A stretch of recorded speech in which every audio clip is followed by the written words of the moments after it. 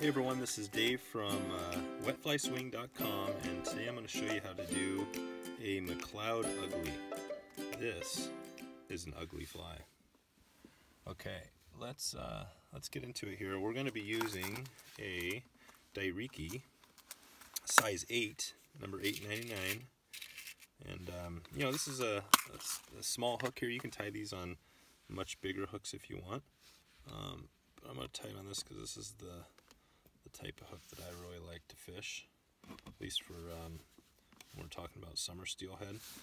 And I'm also tying this in kind of a unique place, which is I'm kind of traveling here, so I'm going to see how this works.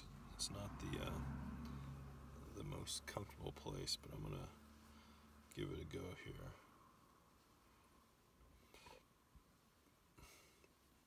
So we start back here,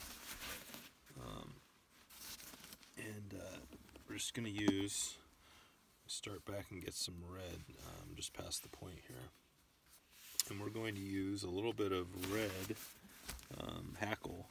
What you want to do on this hackle is use the fluffier parts of the hackle. So down here, we're going to take off a bunch of this really fluffy stuff about right in here. Just going to rip some of this off just like that. That's a pretty sparse tail, so I'm going to get a little bit more here. Take it off from here. So this is a good one right here.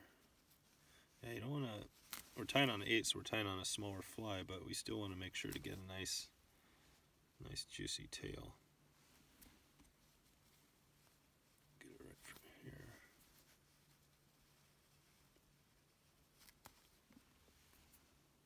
There we go. So we'll tie that on just like that.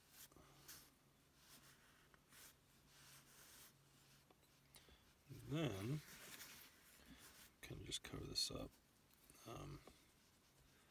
This fly is going to have a grizzly hackle, and this one we want to get a hackle here that's not too webby, not too stiff, so I'm going to grab one right in here.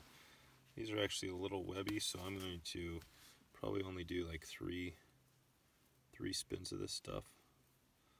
So I'm going to take it from right here, cut that off,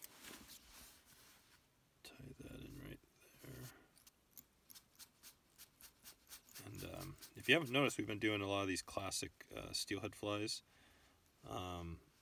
It's part of the challenge, doing this 30-day fly tying challenge. So if you go to Instagram and you type in hashtag fly tying challenge 30, you will see a bunch of the photos from the people that are tying.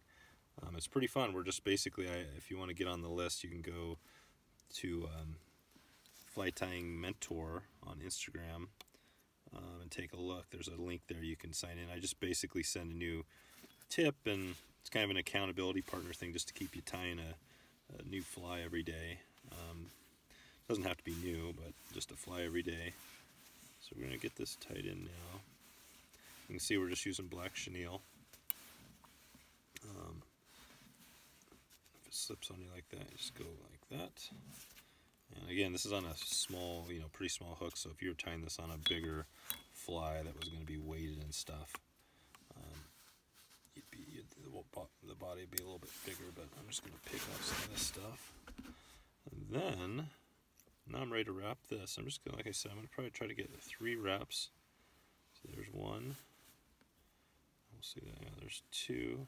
Not too far apart.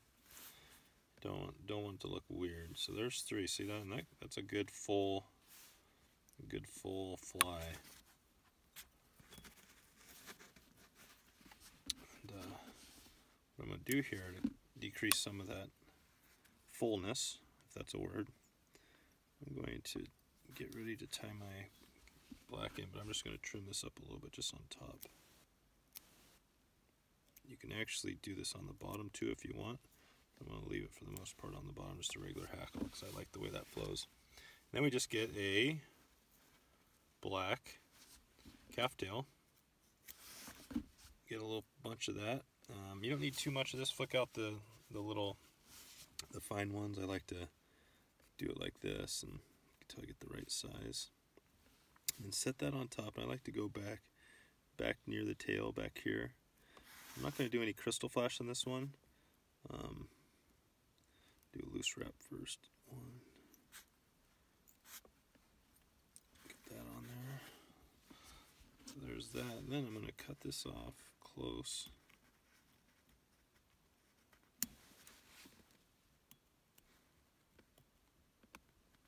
Get a little bit close here, but I'm going to come back. That. So come back. Just finish up your head and make it neat. And do the whip finish. That is the McLeod Ugly. Not perfect, but take a look at it real quick here. Trim it up a little bit. But that's actually a pretty good looking fly. And if you hold it down to see what it looks like in the water, you can do one of these things. I like doing this to see when it's all wet what it's going to look like. And you can basically like that. You can see that fly. It's got that nice little hot spot. That's a pretty one. Dark with a red hot spot. Okay, so that's the McLeod Ugly. Thanks for sticking around, and go to wetflyswing.com to take a look at some other patterns we have there, and please subscribe if you enjoyed it, and we'll see you soon.